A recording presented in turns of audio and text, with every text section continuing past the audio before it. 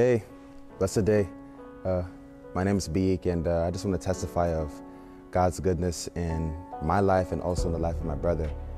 There was a particular afternoon, maybe about 2 months ago, where my brother and I were just talking on the steps in our house, and we were just talking about the kingdom. We're talking about how we can be better Christians, how we can be more responsible as young men in today's society, in today's world.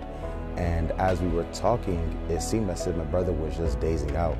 And sometimes I know my brother to be very goofy in a sense. Sometimes he can joke with me and all that stuff. So I didn't take it seriously at first.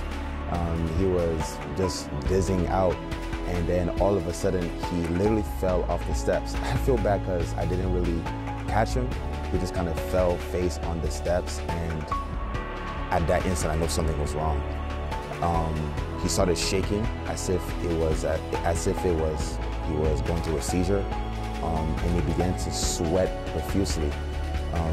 In that moment, I'm like, wow, situations like that is what we see on the news, is what we see in movies, is what we see happen to other people. But when it now comes back full circle on your end, it's a different feeling. So I started screaming, Bode, wake up, just trying to see what's going on with him, what's going on, this is weird. This is just a regular afternoon like other afternoons, right? And I started to drag him because he lost consciousness. It's as if he was dead, but he was shaking and his eyes was going in circles. It was actually very, very tough to see.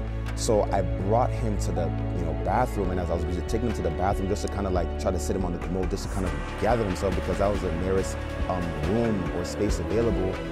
I started just praying in the name of Jesus, Bode, wake up. In the back of my mind, I wanted to call 911, but I was in such shock. I was in a moment in a headspace where it's I've never been through this before. What is the thing that I can quickly call out to, reach out to, that can bring deliverance to my brother in that moment in time? So as he was in the bathroom, I tried to sit him on the commode. He literally collapsed inside of the bathtub. He lost total consciousness.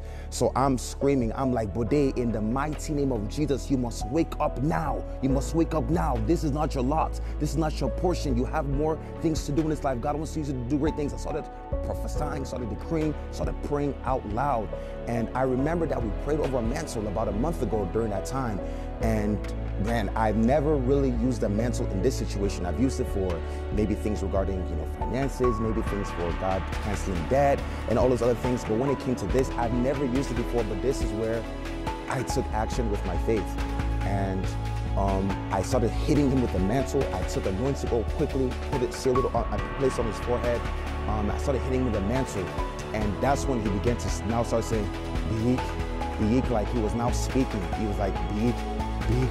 He was trying to grab his breath. So I'm like, that's it. And then he wanted to just speak. I was just praying for him. And I now placed the mantle over his head. And I said, Bode, wake up. You must wake up. So he finally regained consciousness.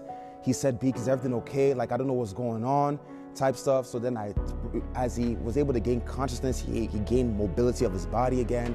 He was able to move with his legs, his arms. And I took him down to our living room. And I just placed the mantle over there. I told him not to move, but I just started praying, just told him to relax, confess Psalms 91, quickly made him something to eat. But glory be to God, hallelujah, that my brother, is alive today and he's doing well. But I just really want to thank God for just, taking action and just delivering my brother, from that moment. And I believe that it's the faith that I responded to in that moment of time, that God made my brother whole. So I just really want to thank God for the preservation of my brother's life. I do have to shout hallelujah. Hallelujah! God is faithful.